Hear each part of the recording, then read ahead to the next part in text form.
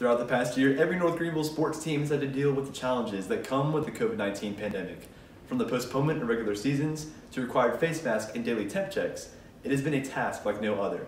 But for the NGU men's soccer team, more challenges come with lots of new faces to the program, not only on the field, but on the sidelines as well.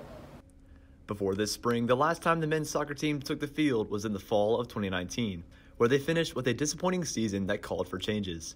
The change they needed came in January of last year when the team hired their current head coach, Andrew Olick. He explains his excitement in taking the position and the mission he has to change the culture of this team with a figurative and literal statement of success. It felt like a place I wanted to make a future with and be at long term. So, getting the opportunity of the men's program job opening up, I felt like it was just the right fit for me to step into a program that I believed in and a school I believed in, and get the chance to try to push the program to another level. Since Olick was hired, he has brought on 3 new additions to the coaching staff, including goalkeeper coach Paul Christensen, assistant coach Josh Gutierrez, and graduate assistant Sam James. He has also promoted coach Chris Inman to assistant coach from the graduate assistant role he served 2 falls ago.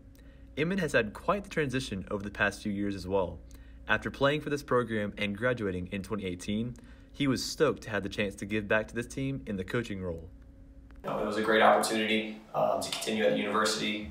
Playing here just kind of gave me an additional passion for the program, for the men's soccer program at NGU.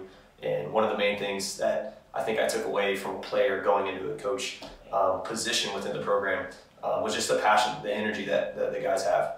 In addition to new coaches, Olick also brought in a plethora of new recruits, including 14 true freshmen and 8 transfer students. One of those new players is freshman center back David Cake, who has made an instant impact as he's been in the starting 11 for 4 of the 5 games so far.